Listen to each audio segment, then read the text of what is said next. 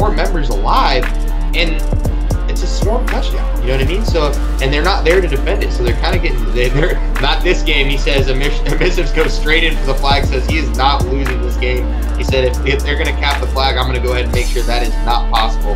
As he goes in, they get the first frag, and yeah, it looks like his little 1v1 Legend picks up that kill as well.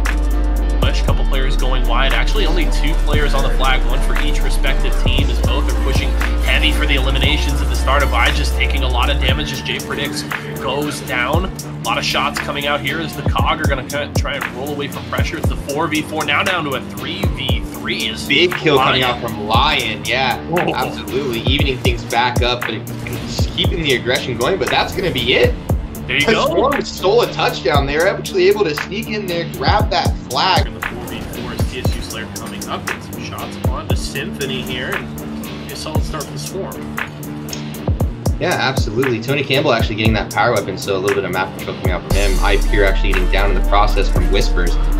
Big kill feed coming out from the Swarm side, and that's just going to be a clean sweep across the board. And if the other team can push for it first, and it shows there at the end when Mando here is, oh wow, Jim he's looking for a third.